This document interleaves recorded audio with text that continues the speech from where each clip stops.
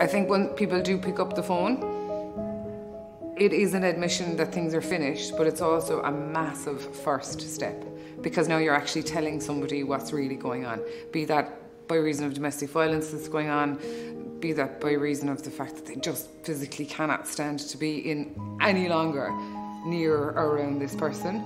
It's definitely the first stage. It might be the first and the last stage for the time being, but it's definitely a first stage, yeah.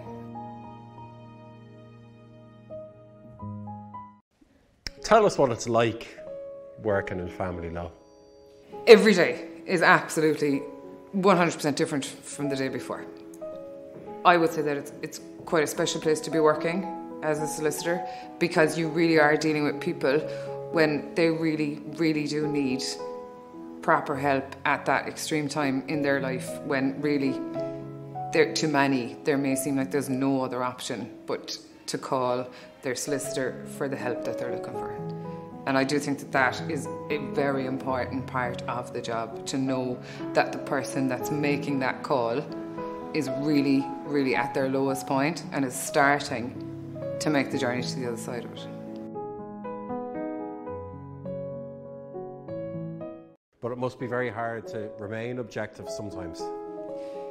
You have to remain objective. It's not your case, and I say that every time.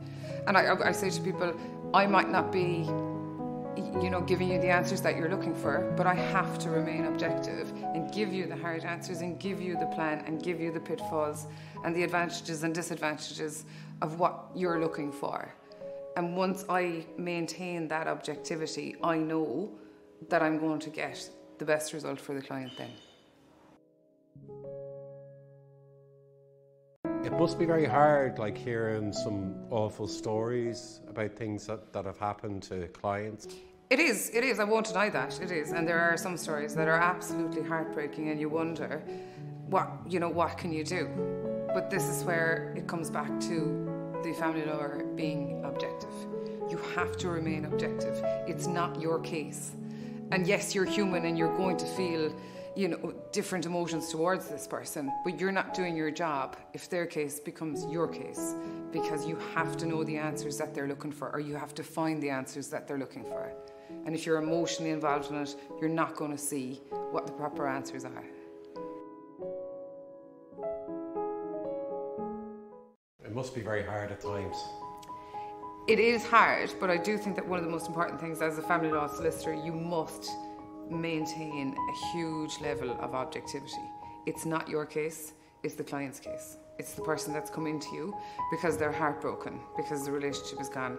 It's the person that's coming into you because they can't handle the levels of abuse that are going on at home anymore. It's the person that's coming into you because they have no money left. Everything is controlled, everything in their life is controlled. So it is very hard to hear the stories. You will hear stories where people have just drifted apart and that's it, and it's just a procedural aspect to it. But it is hard. But once you get into it, you have to maintain objectivity, or else you're not doing your job, because then it becomes your case as opposed to the client's case.